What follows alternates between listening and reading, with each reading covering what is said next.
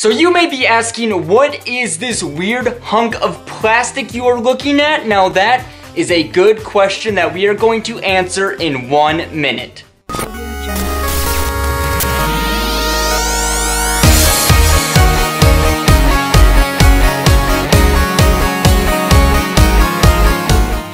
Alright, ladies and gentlemen, welcome to the Omni Entertainment System that I just actually picked up at Hot Comics for $49.99, which isn't too bad of a price. Now, the Omni Entertainment System was an electronic standalone game system that was produced by MB Electronics Division for the Milton Bradley Company, and this console was released in 1980.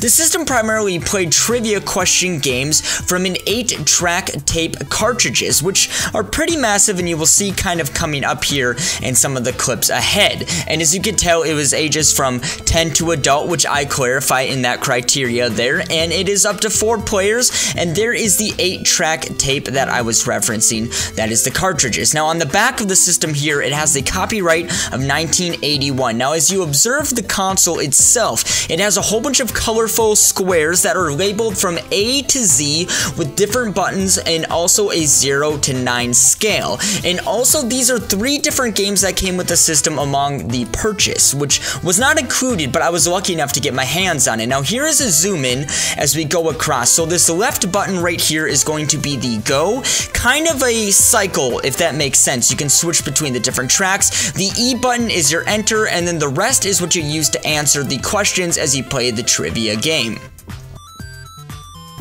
So as you can see, there's only 2 controls on this system. The left-hand side, we have a volume meter where you can simply raise it from 10 to 0 or 0 to 10, depending on what you need. And on the right-hand side is going to be the channel, where it goes from 4 to 3 to 2 to 1. And this is where you switch the different tapes on the 8-track cartridge system. Just kind of showcasing the buttons a little bit closer, this is the go button, which once again cycles through the audio tracks on the cartridges, and over here is the enter button, where you confirm your answer, and then once again we have the 1 to 9 and the A to Z, where you will type in your corresponding answer once he actually asks you a question. Now here is the LED screens. We have a 1, 2, 3, and 4. This is a 4 console player, so basically 4 people can play at once. And so as we go inside of the box, we also have the instruction booklet that came along with the console itself. And as we open up inside, we can see a whole bunch of couple cute little notes to parents in there. It has 60 hertz, 15 watts, AC only, some basic stuff, not too much technology advanced as it was. And once again, if you look on this inside panel, we have kind of what I was explaining prior with the different keyboard panels, the volume control, the switches, and everything else. And then if we pan over to the right, we're gonna have the go button, the letter numbers, and then also the enter button as well. As we go inside, this was actually a cool little piece that I found that kind of came along with the box. Now this is the outside, but if we open it up, this is actually a Oni warranty registration from the 1980s, where you would fill this out to actually protect your device in case if anything happened to it, which, as you guys can tell, this is totally different from nowadays. We no longer mail these in. You guys obviously know that, but I thought that was cool as well. And here's some more little knickknacks that kind of came inside of the box. So here is where we actually insert the cartridges. Now just to kind of get a size reference of how big this hole actually is, let me put my hand up to the spot here.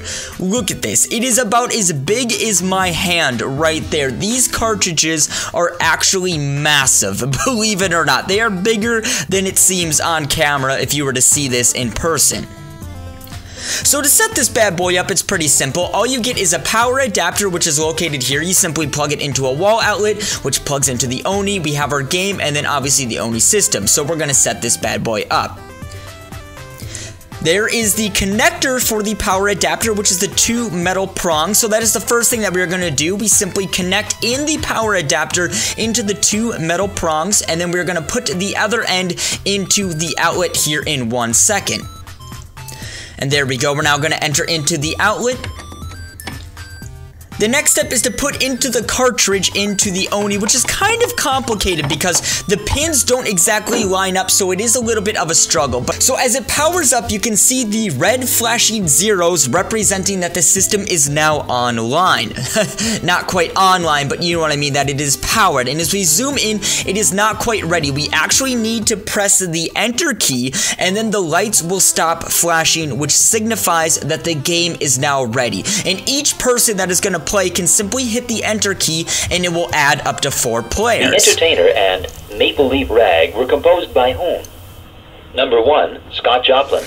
2, W.C. Handy. 3, Dizzy Gillespie. 4, none of the above. And right there was an example question of what it will ask you with this cartridge. Now we can press 3 for the answer and press enter. Scott Joplin, number 1. And who can forget Marvin Hamlish's interpretation of those tunes? Now my answer was incorrect because we did not get a number. I skipped ahead here, and you can now see that I had a correct answer of number 2. And what also another cool thing is this thing can play music as well.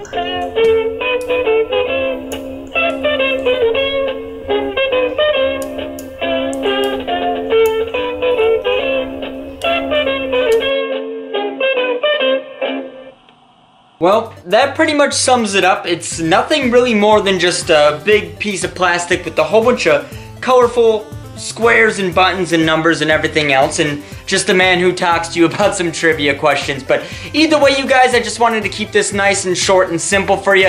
Thank you for tuning in to this retro review of the Omni Entertainment System, and I will see all of you guys in the next episode. See you later.